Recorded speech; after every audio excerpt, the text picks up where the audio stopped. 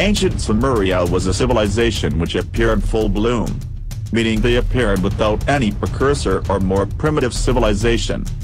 That, though curious in and of itself, is not the most unusual aspect of ancient Sumer. Not only did Sumerians have a complicated law system, including juries, medicine, including invasive procedures, ships and navigation, but more remarkably, an amazingly advanced knowledge of astronomy. They knew the Earth revolved around the Sun, and they knew about all the planets in our solar system, even Uranus, Neptune, and Pluto, which were not discovered by modern-day science until 1781, 1846, and 1930.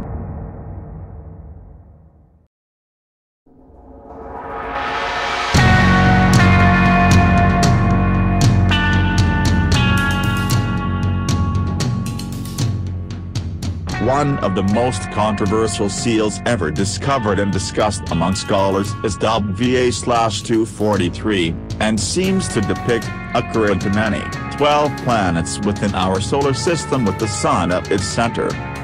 The seal, which dates back at least from the 3rd millennium BC, can be found at the State Museum in East Berlin and is catalogued as VA/243. It allegedly depicts the entire family of our solar system and a rogue planet identified by authors as Planet X, or Nibiru, home planet of the ancient Anunnaki.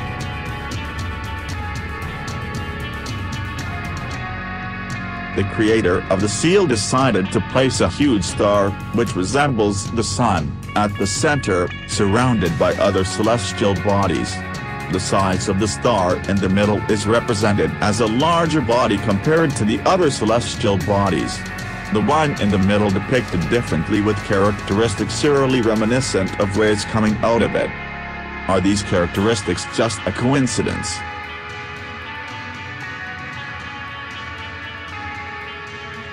In addition, Sumerians are talking about 12 planets while our current science only recognizes 9. It's true, the seal represents the 9 known planets, with the Moon nearby the Earth, and the largest moon of the solar system, Ganymede, orbits around Jupiter. This 11 celestial bodies surround the Sun in the center. But what about the 12th planet?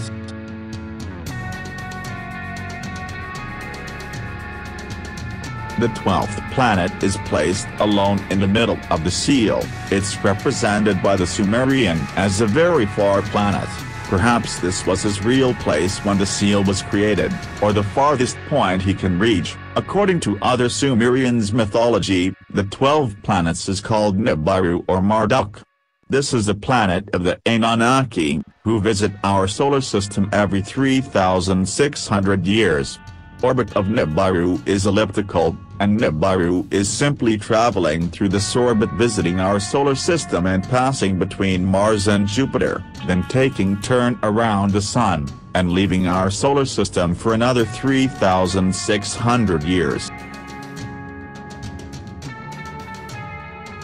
This discovery of this sky map is extraordinary. It clearly proves that Mesopotamian astronomy was much more advanced than we ever believed. Ancient Mesopotamian astronomical texts also describe the destruction of the planet Tiamat in historical times, a planet they claimed existed between the orbits of Mars, named Nergal, and Jupiter, named Kishar, which scientists today call the asteroid belt, and which is also assumed to be the remains of an ancient planet by modern scholars. The Sumerian creation tablets state that our solar system was just starting to form and the planets had not become solid yet. An intruder planet appeared and fell under gravitational influence by the elder planets. Our primitive planet Earth was labeled by the Sumerians as Tiamat. One of the large moons of this intruder planet collided into our primitive Earth, Tiamat. The collision cracked Tiamat in half, spewing out debris into the pattern we now see today as the asteroid belt. After the collision, Tiamat was thrust into a new orbit. The debris revolved around itself, formed the moon, and the waters of Nibiru's moon intermingled with the waters of Earth, and life began to arise, already whole and complete.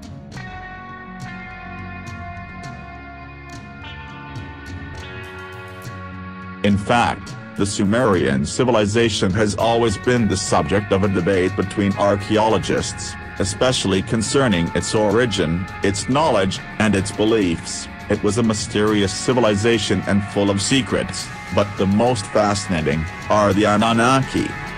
Who are the Anunnaki and what is their mission? New theories will be revealed at the next video.